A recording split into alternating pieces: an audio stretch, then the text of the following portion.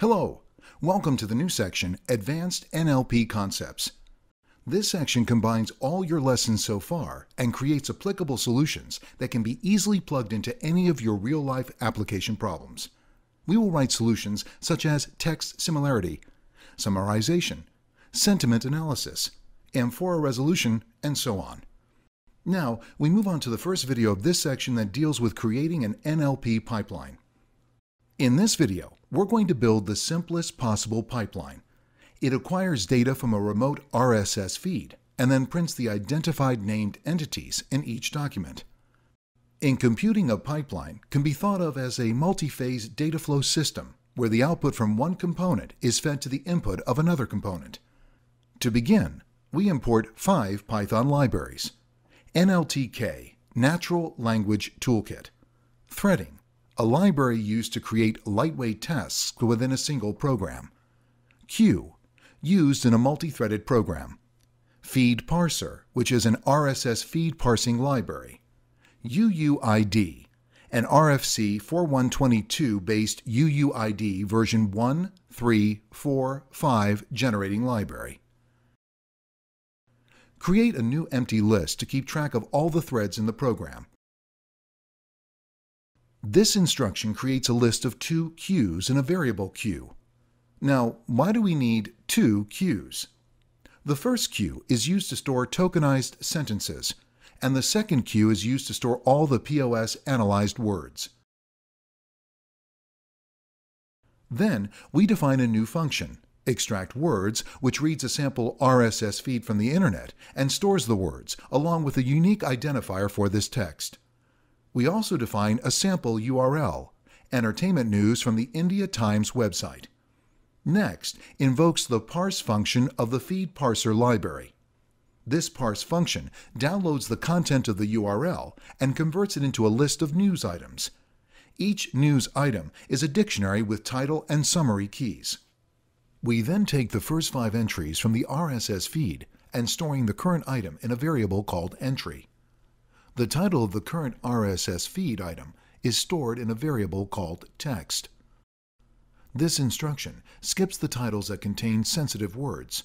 Since we are reading the data from the internet, we have to make sure that the data is properly sanitized. Next thing we do is break the input text into words using the word tokenize function and store the result into a variable called words.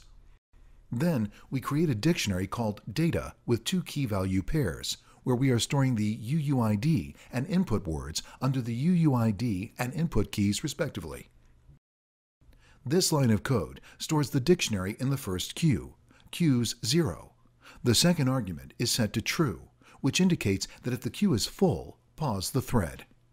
A well-designed pipeline understands that it should control the inflow and outflow of the data according to the component's computation capacity. If not, the entire pipeline collapses. So here, we print the current RSS item that we are processing along with its unique ID. Following that is a new function called extract POS, which reads from the first queue, processes the data, and saves the POS of the words in the second queue. And this is an infinite loop. These instructions check whether the first queue is empty. When the queue is empty, we stop processing.